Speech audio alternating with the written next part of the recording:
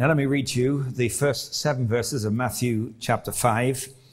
This marks the beginning of the Sermon on the Mount that occupies chapters 5, 6, and 7. And it says, "Now when Jesus saw the crowds, he went up on a mountainside and sat down. His disciples came to him, and he began to teach them, saying, 'Blessed are the poor in spirit, for theirs is the kingdom of heaven. Blessed are those who mourn, for they will be comforted. Blessed are the meek, for they will inherit the earth. Blessed are those who hunger and thirst for righteousness, for they will be filled. Blessed are the merciful, for they will be shown mercy.'" I'm going to stop at that point, and for those of you who've been with us in recent weeks, you'll know, of course, that we've begun looking at these statements of Jesus that we call the Beatitudes. There are 8 of them altogether, and we just read the first 5. These are not random statements. Blessed are these over here, and blessed are those over there, and blessed are the others up there. But there is a progression through these 8 Beatitudes. Without being laborious, I want to just put them into context by repeating very briefly that the first step to real happiness is facing our poverty of spirit, realizing that in myself I do not have what it takes to be what I'm supposed to be. When you face that poverty of spirit, usually you discover that through experience rather than through a theory, where you find you're back against the wall and your resources are inadequate. When you face that poverty, you can either cover it up and pretend it's not like that, or you can face it honestly and mourn that poverty, which is the second stage. Blessed are those who mourn, they will be comforted. They'll be comforted by the Comforter, who is the Holy Spirit, whose job is to replace all that I am with what Jesus is, my poverty with his riches. And having faced my poverty, we then naturally become meek, which is to be humble.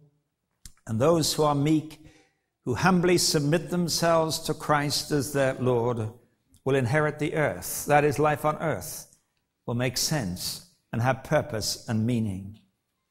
And how you know that somebody has come this far is that they discover they have appetites natural to them. The next one says, "Blessed are those who hunger and thirst for righteousness." The evidence of life is appetite. The evidence of health is appetite. And this is an appetite for righteousness, which we defined last week as being the character of God. But how is that expressed? Well, we come to verse 7 this morning. "Blessed are the merciful, for they shall have mercy." And to be merciful is, of course, to be compassionate. And this is where the rubber of the Christian life, if I put it this way, hits the road of day-to-day living. That we cannot separate our relationship with God from our relationship with people. The work God does in us is designed to express itself through us, not least in compassion and mercy and kindness. In fact, to love God is to love our neighbor, Scripture tells us. So much so in 1 John 4 and verse 20, John writes, "If anyone says, 'I love God,' yet hates his brother, he is a liar. For anyone who does not love his brother whom he has seen cannot love God whom he has not seen." Any Tom, Dick, Harry, or Mary can say, "I love God." But you know the reality of that statement by how they love their brother, says the Scripture. And the evidence of our love for God is our love, our compassion, our attitude of mercy towards others. That's why we are a world missions church. Not because this is our thing, or because this is, something we ought to do. A natural expression of loving God is that we love the world and we minister to the world. That can be expressed in all kinds of ways, of course. Whether we reach out to the needs of our world simply because in loving God we can do nothing else but love the world and the people of the world and seek to meet that need. Now, before I talk about this statement specifically, let me point out that these Beatitudes are primarily about our disposition. By disposition, I mean our attitudes of heart. These are not rules of behavior that are here in these Beatitudes, but they're about the disposition of heart that inevitably governs our behavior. To be poor in spirit, for instance, is not something that you do. It is a disposition towards ourselves. To mourn our condition is an attitude of heart that we adopt. To be meek and submit ourselves meekly and humbly before God may involve choices we have to make along the way, but essentially it's a disposition of submission and surrender to Him.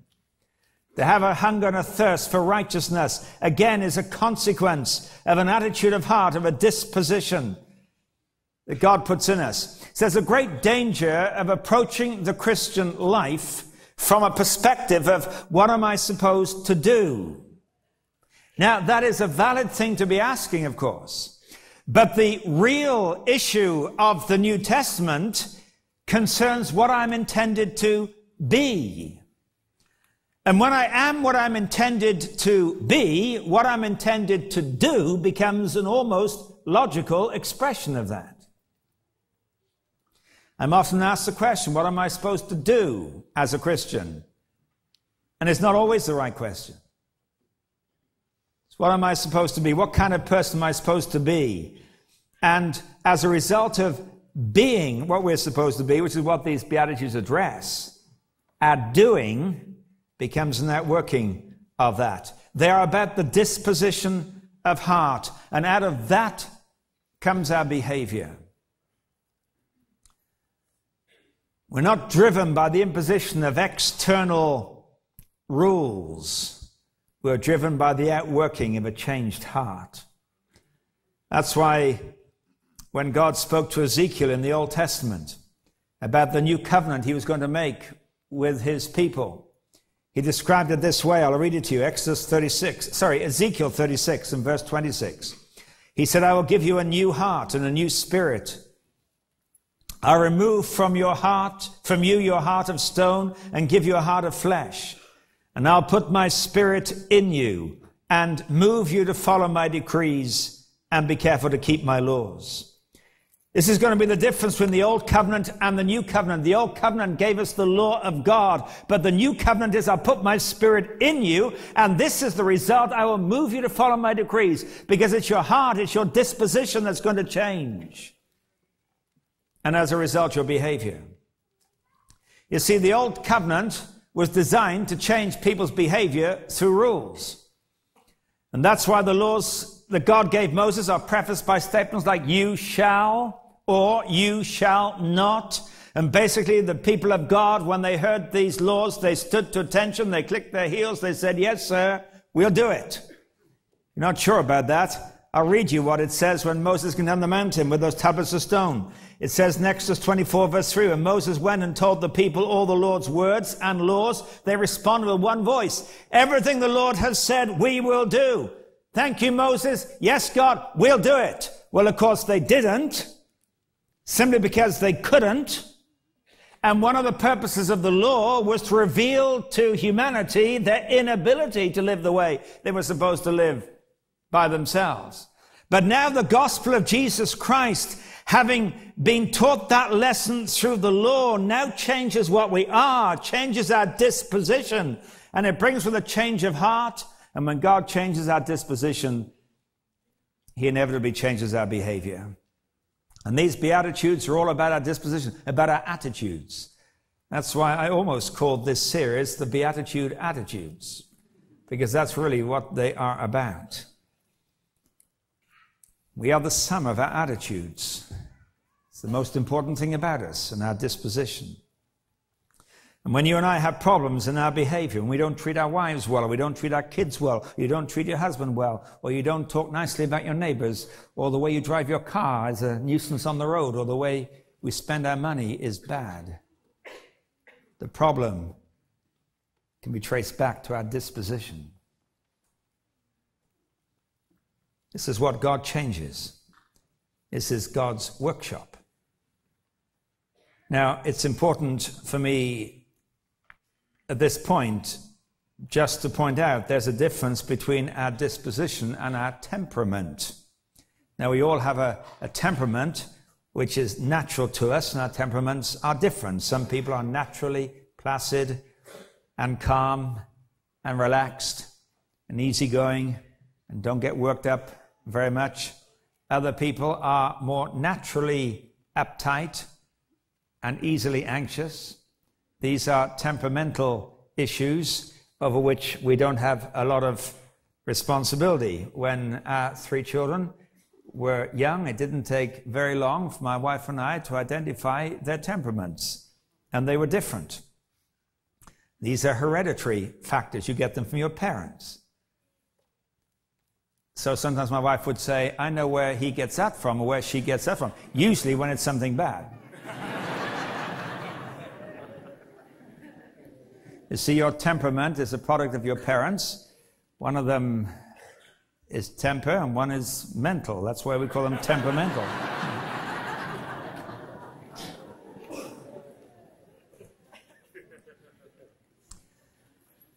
But our disposition is not a natural, inherited, dependent on your DNA factor.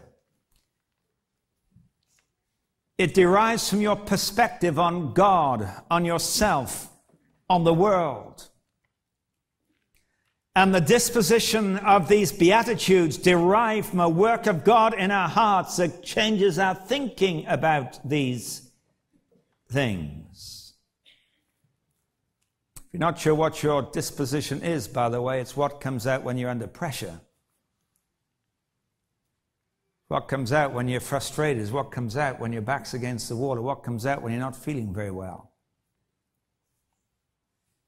Because we can, as we'll see in a moment, put up a facade very easily that looks as though butter would melt in our mouths until the pressure's on. And we find it's quite different. Now let me take this beatitude then and see it as an attitude, as a disposition. Blessed are the merciful, for they shall obtain mercy. And I want to talk about mercy in 3 ways. First of all, I want to talk about mercy as a disposition. Then we'll talk about mercy as a discipline. And then thirdly, mercy as a dynamic. And by that I mean mercy as a means by which God is released in our lives, as we'll see is taught here. First of all then, let me talk about mercy as a disposition. It is relatively easy, to do the right things and to act the right part in certain circumstances without any change to our disposition, our attitude of heart. Later in the Sermon on the Mount, and it's always important to interpret Scripture in its context, and these opening statements of the Sermon on the Mount are fleshed out in the rest of the Sermon on the Mount in chapters 5, 6, and 7.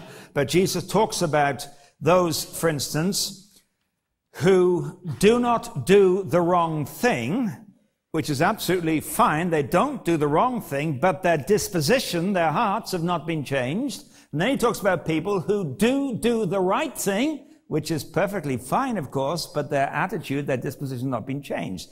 Let me read it to you. In chapter 5, verse 21, Jesus said, for instance, you've heard it said, you shall not murder. And they probably said to themselves, yeah, we don't murder. And there's good reason why you don't murder. You might get hung if you murder. You might get sent to jail for life if you murder. There are all kinds of incentives that society puts on us to stop us doing some of these things. But, said Jesus, if you're angry at your brother, you're already guilty of murder. Why? Because although you don't engage in the act, you have the attitude that if you could get away with it, if there was freedom to do it, if you could, you would. So don't smartly pat yourself on the back and say, we never murder, when there's anger in your heart, said Jesus. Then he said this, if you heard it said you must not commit adultery, and they probably said, no, we don't commit adultery. I say to you, said Jesus, if you look at a woman and lust after her, you're already guilty of adultery. You don't commit adultery because if you got found out, it would wreck your marriage, wreck that marriage, get you into trouble. So there are restraints that society puts on you that maybe keeps you back. But in your heart, if you're lusting after her, that doesn't mean having sexual desire. That is natural and normal. But it means that in your heart, you're saying, I want to get her if I could. Your disposition leaves you guilty without ever committing the act. Then in chapter 6, when he talks more positive about doing things that are right, but from a wrong disposition. And forgive me, I mentioned this last week, if not in an earlier week as well, but it's here in the text of the Sermon on the Mount, so I refer to it again. And when he talks about those who give to the needy in early part of chapter 6. And he says they go onto the street corners and they give to the needy, but he says they do it to be seen by men. Now, the recipient of the money they throw in the box is very grateful for their good work of giving money. But their disposition is, I want to be seen by men. So they only do it, of course, when there's an audience who they think will congratulate them on their generosity. But, said Jesus, they have no reward of my Father in heaven, because although the act in itself was right, the disposition behind it was wrong. And I'm not concerned with the act by which I measure the value of what you do. I'm concerned with the disposition. He talked about those who pray on the street corners to be seen by men. Nothing wrong with praying, but they pray to be seen by men. He talks about those who fast, and they disfigure their faces to fast, it says in Matthew chapter 6, to be seen by men. Now, giving, praying, and fasting may be good things, but the attitude behind them which cause you to do it is not that I'm doing these things to God, for God. I'm doing these things for my reputation's sake, to be seen by men.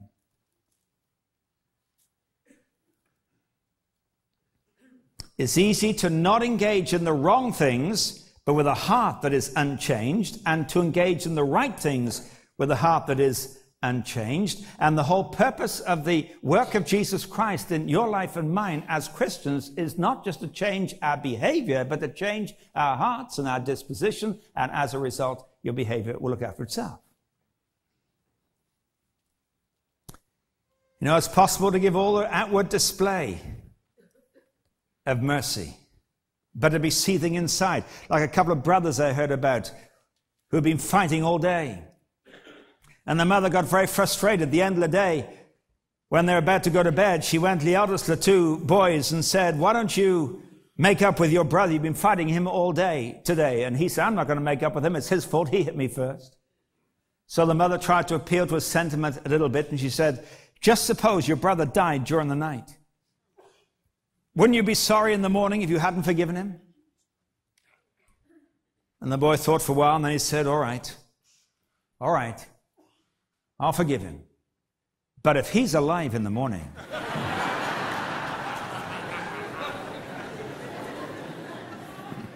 it's possible, you see, to do all the right things without a changed attitude. And to be merciful is to be compassionate. I spent a little bit of time this week in preparing for this morning, just reading through the four Gospels and seeing the compassion of Jesus. And you know, when you look for it, it's everywhere. I recommend you read through those 4 chapters and you look for statements like, and I quote a few, when he saw the crowds, he had compassion on them. When he saw the hungry 5,000, I have compassion on these people, he said. Jesus had compassion on them and touched them, another verse says. Filled with compassion, Jesus, ... whatever it was, but that was his motivation. I have compassion on these people. Look at the way Jesus treated the woman at the well. Do you remember that story in John chapter 4? The Samaritan woman. She'd been married 5 times. She was now living with a man to whom she was not married. Whether he was number 6 or number 16, we don't know.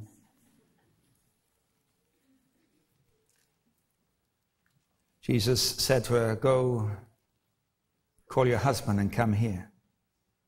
He knew fine well she hadn't got a husband. This was a little difficult for her. She said, I don't have a husband. No, you have had 5, said Jesus. The one you now have is not your husband. Did he expose her to then condemn her? No, he recognized what that said about her heart, that she was searching for satisfaction. She tried it, we know, in love and relationships and was not finding it. We know she tried it in religion because she said, we worship on this mountain. You say Jerusalem's a place we should worship. And Jesus said, you worship what you do not know. I mean, you worship, but you don't know what you're worshiping. But you're looking, you're trying. He said to her this, if you ask me for living water, that's what you're looking for. You've got a thirst that's never been quenched. If you ask me for living water, you will never thirst again. And that woman went back into the city and told the people, it says, everything she'd ever done. That would have been a lot of gossip because she had done a lot. We know that.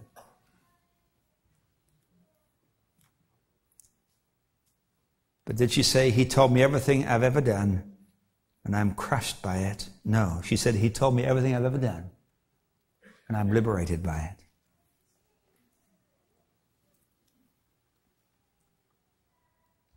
I love the compassion of Jesus.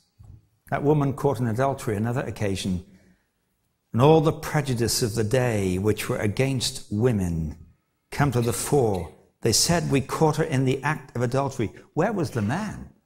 They didn't bring the man. They probably gave him a nudge, wink, wink. Hey, boy, you got her, huh? But let's take the woman. Let's bring her to Jesus. Let's say let's say stone her, because that's what the law said.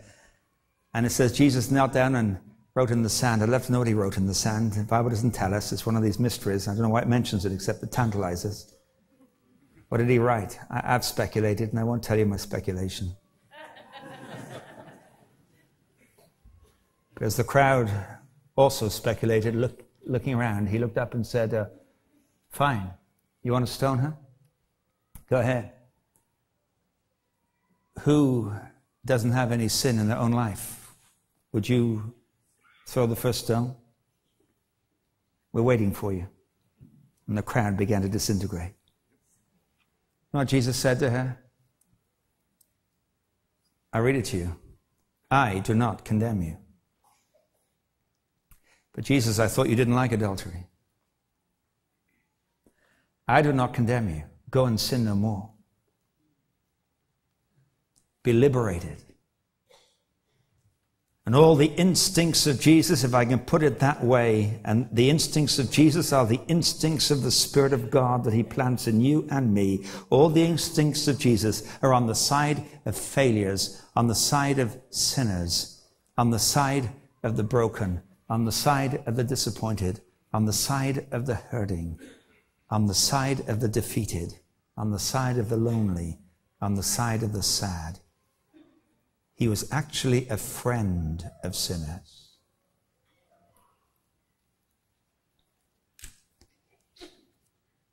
The only time Jesus was harsh was with the religious leaders who should have known better, and in their attempt to understand the law had totally misunderstood God's purpose. For them, he reserved his harshness. But his reputation was he's a friend of sinners. I hope that's the reputation of the Church of Jesus Christ. John 12, Jesus said, I did not come to judge the world, but to save it. Where the Christian church has gained its reputation from pointing the finger from, I don't know, but it does not come from Jesus. All relationships need the gentleness of a merciful disposition. In your family life, you need to be merciful. Wives to your husbands, husbands to your wives, parents to your children. Ruth Graham has said that a marriage is made up of two good forgivers. If you're not a good forgiver, you probably have a strained marriage. Because in our marriages of all places that we walk humbly with each other in forgiveness and mercy. The marriage is a place where you're allowed to fail and be forgiven. That's the closest of human relationships. I hope your kids are allowed to fail and be forgiven. Because this disposition of mercy is not a checklist you follow through. It's a spirit and attitude of heart. But having said that, it would be incomplete to just say that. The second thing I want to say is about mercy as a discipline. You see, the very practical expression of mercy is in the discipline of forgiveness. And once again, this is brought out in the Sermon on the Mount. A little later in chapter 5, I'll read you verse 23. Having talked about not hating your brother or being angry with your brother and being guilty through that, he says in chapter 5, verse 23, therefore, if you're offering your gift at the altar and there remember your brother has something against you, leave your gift there in front of the altar. First go and be reconciled to your brother, then come and offer your gift. Now notice this. He says, if you're on your way to offer your gift at the altar in the temple there in Jerusalem, and you remember your brother has something against you, and by the way, that is deliberately ambiguous, I suggest. He may have something against you because he is wrong and he has something against you. He may have something against you because you are wrong and he has reason to have something against you. It's deliberately ambiguous. Whether he's wrong or you're wrong is beside the point. If your brother has something against you, what does he say? First, pray about it. No, he doesn't say that. He says, leave your gift at the altar. You're coming to engage with God. But before you engage with God, you better engage with your brother. And you better put that right. Because if I say vertical, you understand, not the God's up there somewhere, but the vertical and the horizontal interconnect so vitally that if you on the horizontal level are not in right relationships with your brother, it will impact and impede your relationship with God. So first, leave your gift. Go to your brother. Be reconciled. Then offer your gift, he says. And this is where being merciful becomes a discipline, not just a nice feeling about other people and a generous feeling towards other people, but it works as in the discipline of keeping our relationships right. You say, well, how do I do that? If I go to my brother, how do I do that? Well, let me read you something Jesus said in Luke 17, verse 3. He said, if your brother sins, rebuke him. And if he repents, forgive him. If he sins against you 7 times in a day and 7 times comes back to you and says, I repent, forgive him. Now notice, he says, if your brother sins, rebuke him. That is, go to him and expose the issue between you. And if he repents, the word repent is to change the mind. That's the literal meaning of the word repent. The Greek word is the word metanoia. Meta is to change. Noia, nous, is the mind. If when you go to talk to him about this issue, he changes his mind or she changes her mind, forgive them. And it's dealt with. But being merciful is not just glossing over the problems and hoping they'll go away and I'll just forgive them anyway. If there is no repentance, no change of mind in the forgiveness process, then it's just papering over the cracks and you can be sure the problem will erupt again and keep on coming back. Later in Matthew 18, Jesus gave 4 stages as to how to do this. And I'm not going to talk about this with the amount of time that this passage deserves, but just refer it to you for now. Because in Matthew 18, verse 15, Jesus said, if your brother sins against you, go and show him his fault just between the 2 of you. If he listens to you, you've won your brother over. Now that normally is sufficient, just the 2 of you. You talk about the issue, and then that normally might resolve it. But if it doesn't, he goes on to say, but if he will not listen, take 1 or 2 others along, so that every matter may be established by the testimony of 2 or 3 witnesses. And the benefit of this is not take folks to gang up on the poor person, but you take somebody who's objective and they will help you both to see it more objectively. They may actually say to you, hey, you're making a mountain out of a molehill here. This is not what you're seeing it to be. And that'll help. But the point is you bring somebody else in, he says, and that will help to clarify it and that should resolve it. And normally it will. But if it doesn't, he says, thirdly, if he refuses to listen to them, tell it to the church. Now, this is getting serious. Bring it in now to a more public domain. I don't think this means tell everybody in the church, but certainly you bring it, you recognize this is a spiritual issue, and you bring it to those in the church, maybe to leadership in the church, that they together with you can help to resolve this. And if it hasn't been resolved by the first two, this probably should help resolve it, but just supposing it doesn't. The fourth thing Jesus says is, if he refuses to listen to the church, treat him as you would a pagan or a tax collector, which doesn't mean have nothing to do with him. It means treat him as someone who needs to be brought into repentance, to be brought back into fellowship with God and with yourself. Now, you can use this as a checklist if you want to, but the principle here is pursue it to the end. And the end goal is not reconciliation. The goal is resolution. Resolution as reconciliation is ideal. But in the end of this sequence in Matthew 18, the resolution is actually separation.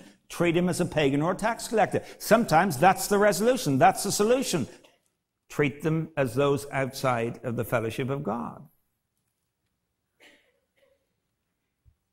Now, as I say, there are all kinds of issues, big issues that arise from this, so we're not going to address this morning.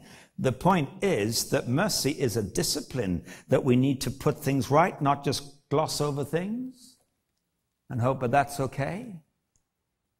Because forgiveness is only possible when there is repentance. We need to be forgiving, otherwise we get all churned up inside. We need to be forgiving as God is forgiving. But we're not forgiven in our walk with God until we have repented and confessed.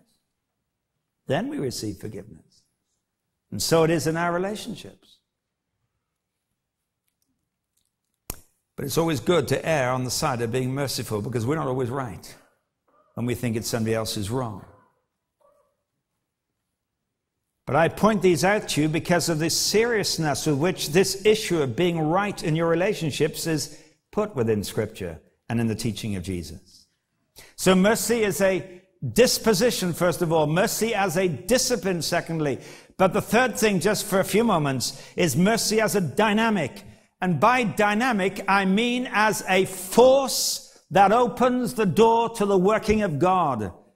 Let me read you again this verse. Verse 7, blessed are the merciful, for they will be shown mercy. There is a key spiritual principle in this beatitude. He does not say, blessed are those who are shown mercy, for they will become merciful. In other words, the recipient becomes merciful. But he says, blessed are the merciful, those who show mercy, they will receive mercy. The condition to giving is receiving, according to this statement. Now again, let me point out to you its context. These verses were addressed to those who were disciples of Jesus. In verse 1 and 2, let me read this again. It says, when Jesus saw the crowds, he went up on the mountainside, he sat down, and his disciples came to him, and he began to teach them, saying, and then you have the Beatitudes. Now the crowds were present, the crowds listened. At the end of his sermon, the crowds talked about it, and they didn't understand it, and they said, this is amazing, what's he talking about? But he wasn't addressing himself to the crowds. He called his disciples to him. He began to teach them, saying. In other words, this is not an evangelistic sermon designed to cause people to become disciples. This is addressed to his disciples to teach them how to be the disciples they've already become. That's why there's statements in the Sermon on the Mount that do not apply to those who are outside of Christ. For instance, he says later, you are the salt of the earth. That doesn't apply to the crowd. That applies to those disciples who have already aligned themselves with Christ. And here, when he says, blessed are the merciful, they will receive mercy, he is saying to those of you who are already disciples, in order to be the disciple you've become, understand this, looking after me first has nothing to do with being a disciple.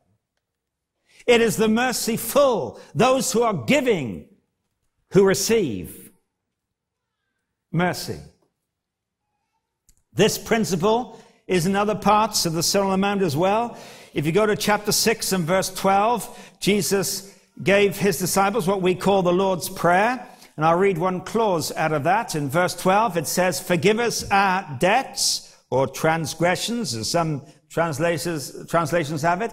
"Forgive us our debts, our transgressions, as we also have forgiven our debtors, as we forgive those who trespass against us." So this prayer says, "Lord, would you please forgive me exactly the same way I forgive others?" Is that a prayer you would dare pray?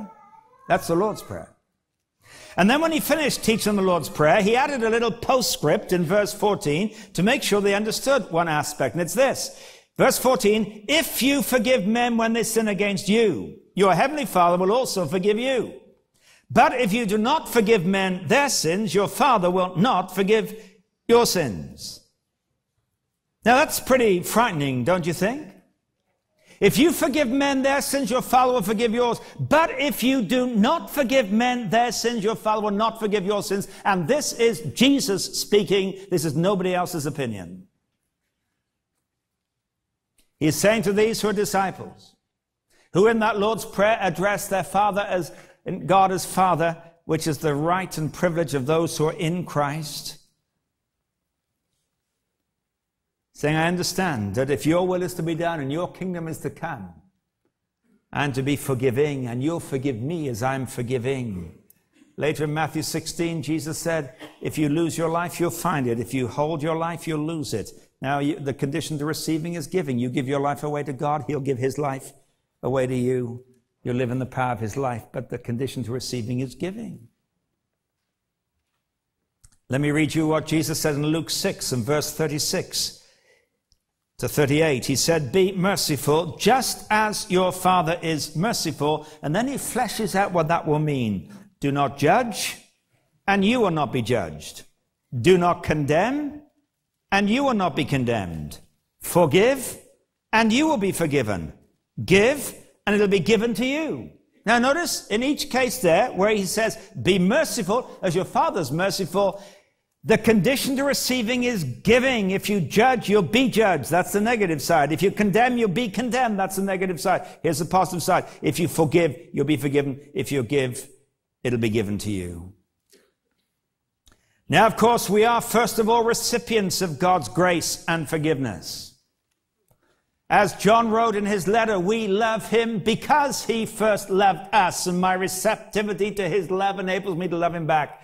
That is the starting point. We're talking now about those who are already disciples. They've gone to that starting point. They've recognized God's grace and mercy and love that's initiated by God alone. They've been recipients of it. But now in order to be the disciple they've become, to live the Christian life, you start to give. And the condition to receiving is giving. And therefore, if the Christian is not merciful, we close the channel of receiving God's mercy. If we're not forgiving, we close the channel of God's forgiveness. And I suggest to you that this is one of the biggest causes of our spiritual lives drying up. We've not allowed a free flow of God's grace to us and then through us to other people. Jesus told a story about this in Matthew chapter 18. He was asked the question, how many times should I forgive my brother?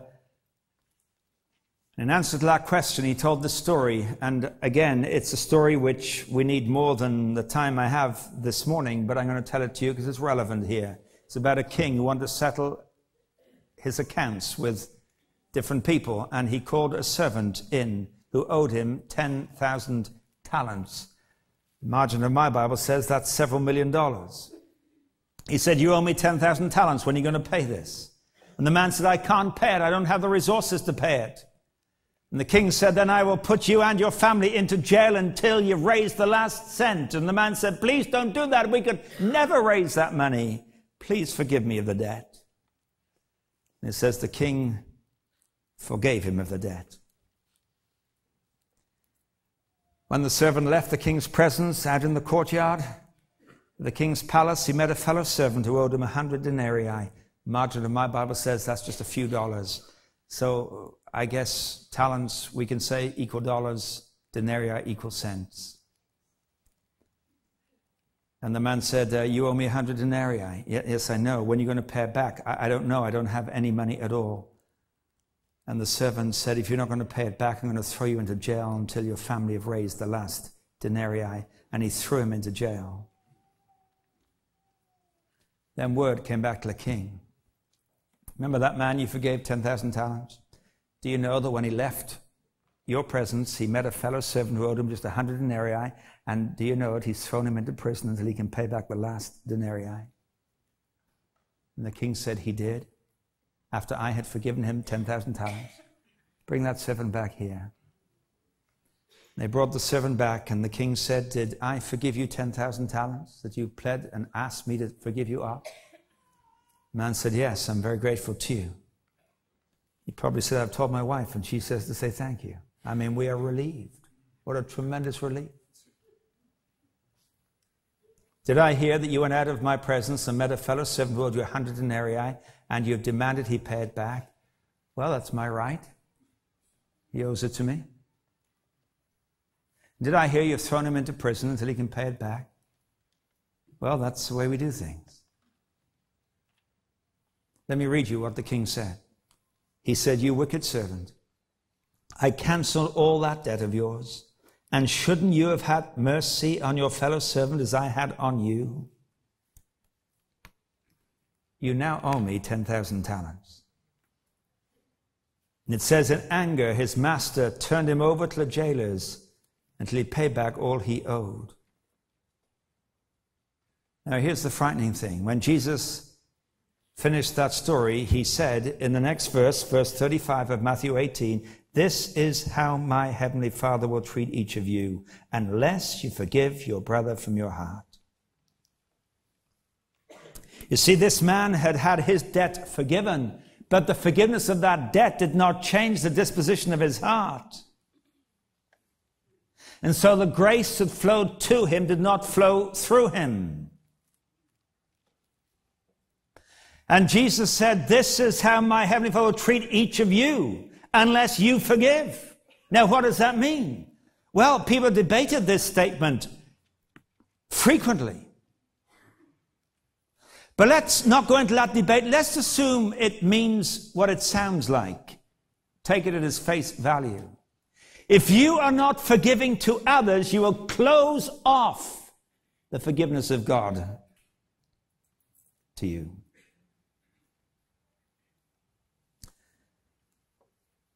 You know, as I examine my own heart, this could be the source of blockage of our spiritual life for many of us. We want to be recipients of all that God wants to give to me and do for me, but we are not willing to then be that and do that and give that to others in our relationships with them.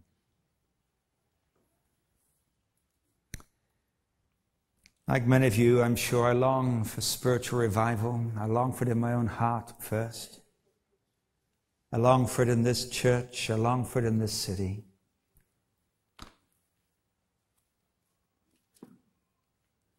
I long to get beyond doing what we do just because we do it, and to really be encountering God, to know and experience the flow of His life in us and through us, that this city and the workplace and our homes will see something of His presence. And if you read the history of spiritual revivals, you'll find that a feature almost invariably, if not in every case, I can't say that because I don't know every case, but almost invariably, a feature of revival is people confessing their sins to one another and getting right. Not confessing sins that don't concern other people, but confessing sins that concern other people. And apologizing. A few years ago, I wrote the history of an event in Britain called the Keswick Convention, which has been running for 130 years. And big event that takes place every year. There have been several times in that history when The Keswick Convention, drawing many thousands of people, came very close to revival or experienced a touch of revival. And every time it involved this, back before the days of electronic transfer of money, God met with that crowd of folks, and many, many people realized there were things that they had to get right with other people.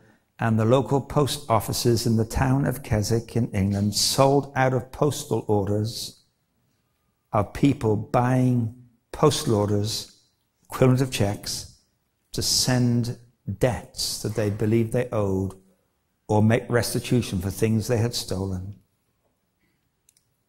Those days you had to telephone through the operator. You couldn't direct dial. And the lines in Keswick were blocked for hours as people tried to call people to put things right. And God came down in a very real way. Not because you earn it. You simply clear the blockages. When you face your poverty of spirit and you mourn that poverty and you meekly submit to Christ as Lord, you find an appetite for righteousness that does not put your heads in the cloud, it puts your feet on the ground. It means you start to live in relationship well and properly and disciplinedly. Because mercy is a disposition, it's also discipline, it's also dynamic. As we are forgiving, God flows. And maybe some of us here this morning need to go home and make some phone calls. Maybe it's one phone call. Maybe you need to go home and write a letter. Maybe not go home, drive somewhere else, or take the bus or the underground to somebody else's home. And put right things which will block the flow of the Spirit of God in and through you, but which, when unblocked, those who are merciful will receive mercy. You'll receive the working of God in a fresh, powerful, deep way. It's not cheap. It's costly. But it's worth it.